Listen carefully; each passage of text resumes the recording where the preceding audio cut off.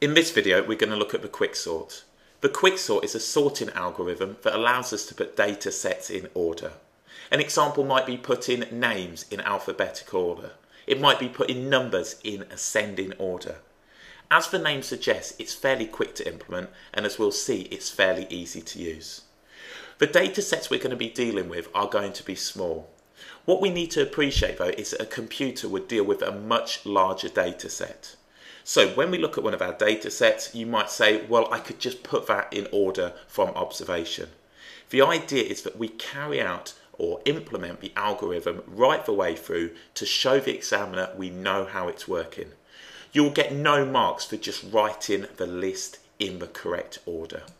So let's have a look at implementing the quicksort. We're asked to sort the following numbers in ascending order.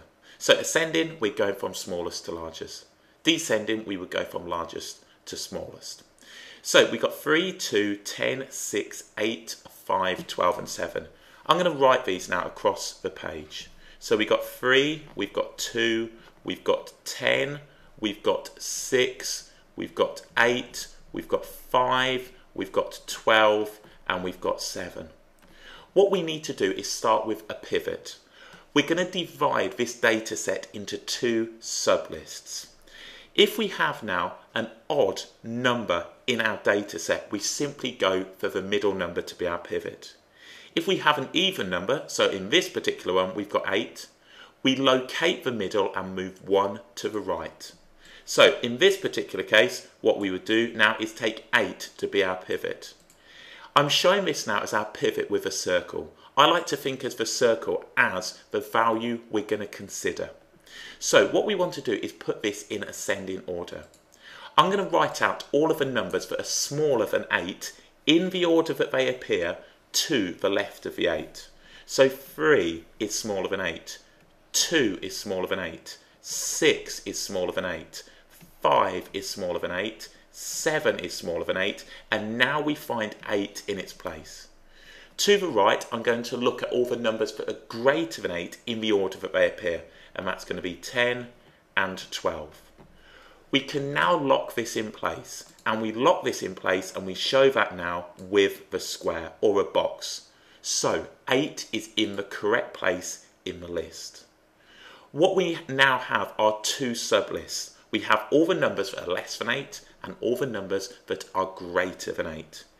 There are lots of different ways people show this. I prefer to keep going and just lock these in as we go. So consider lock. I now need to consider a pivot in each of these sublists. So quite clearly the pivot in this sublist is going to be 6, as that's in the middle. So we will now consider 6. The pivot in this sublist is going to be 12. So all I'm doing is taking the middle one and moving to the right.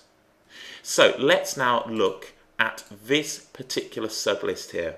We want this in ascending order. So 3, 2, 5, 6 and 7. We've already got the 8 which we write. We're now going to consider this sublist. This is in order. We want it in ascending order. So I now have my 10 and my 12. So I can now lock two more values in place. I can lock the 6 in place. That is in the correct position. 8 was already locked in from the previous one. So again, my box is coming round.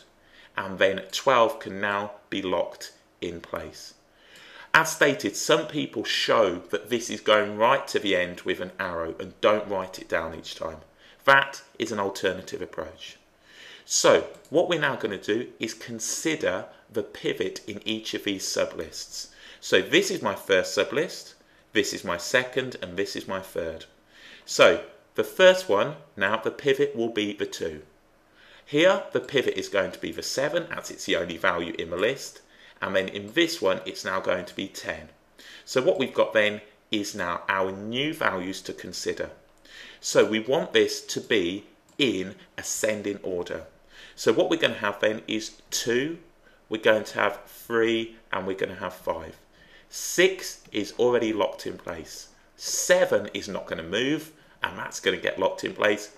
8 is going to get where it is, it's already locked in place. 10 will and 12 will. So now we can go through this and lock these down. So 2 gets locked in place. So we can do that one.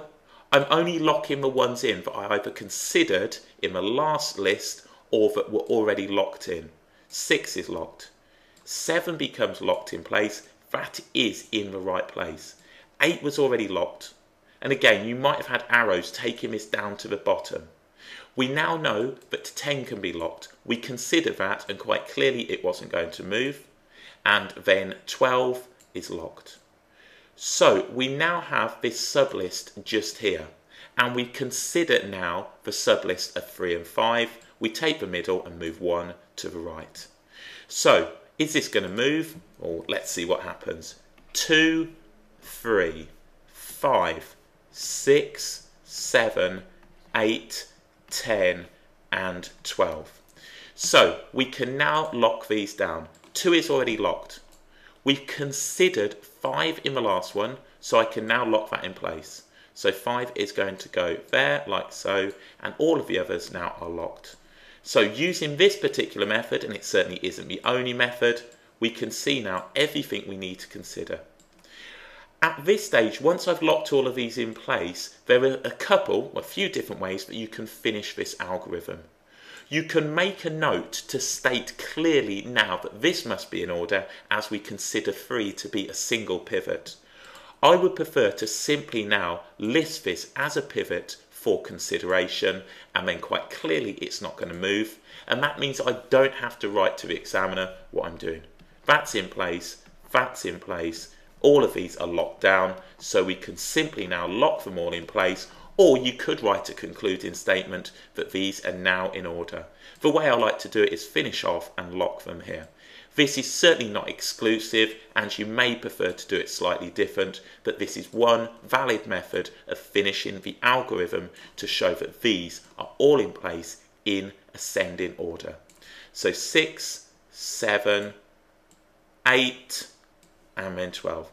Please, if your teacher is teaching you this, don't just tell them that you can write that in order. It's one of the most infuriating things, as quite clearly we know we could do it, but again, we're working off an algorithm. We're following instructions. So we can say now, list complete. So list complete in ascending order. So in ascending, let's just write this ASCNDING order. So that's the end of the algorithm. So end of quicksort. So that's our quicksort. So all we've done is simply now considered these, split them up into sublists, and then locked them in place. Let's have a go at another one. We're asked to sort the following letters in alphabetical, I think this should be alphabetical order, or alphabetically. So in alphabetical order. So let's write them across the screen again. So we're going to have P, B, we're going to have G, H, we're going to have E, we're going to have R, we're going to have U, we're going to have M, we're going to have D, and we're going to have L. So we want these in alphabetical order. It's not always, even we don't often put our alphabet in order. So just be careful with this, because often it's quite straightforward to make a mistake. So how many have we got? 1, 2, 3, 4, 5, 6, 7, 8, 9, 10. So again, we've got an even lot of numbers here, or even data set. So what we'll do is locate the middle and go 1 to the right. So our pivot is going to start with R. So let's look at the sublists that we've got. We've got now R to be the pivot. So everything to the left of R must be before it in the alphabet.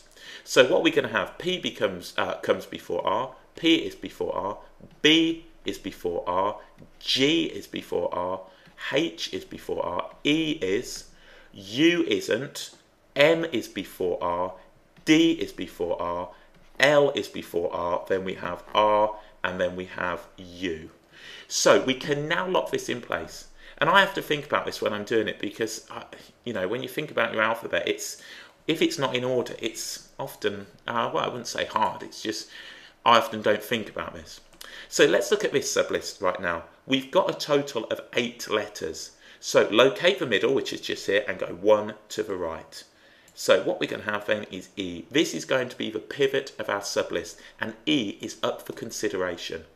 Also, we have another sublist here, which is going to be quite nice and straightforward, as we've only got one value, which is going to be U. So let's now consider the sublist just here. We need to put this in alphabetical order.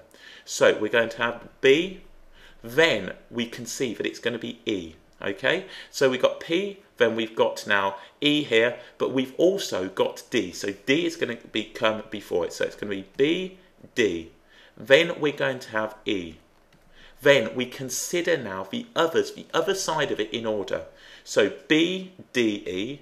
Then we're going to have P, we're going to have G, we're going to have we're going to have M, we're going to have L. We see that we've got the R, which is already locked down, and we're then going to lock down U. So hopefully that's made sense, and we can lock these now in place. So E is going to go just here. So that's now locked in place. We've got R that was already locked in place, and then we have U, which is now locked in place. So let's now look at the pivots for our sublists. We've got one sublist here and one sublist here. So D is going to be the pivot of the first sublist. They're now the letters that are lower in the alphabet than E. Our pivot here, because we got 5, is going to be H. So let's put that in, and we will get that one just here. So let's consider what we've got. We've got now B and D. They're in order. So B and D. E is already locked in place. We've got H here. So it's going to go G, it's going to go H, it's going to go P, it's going to go M, and it's going to go L. R and U are already locked in.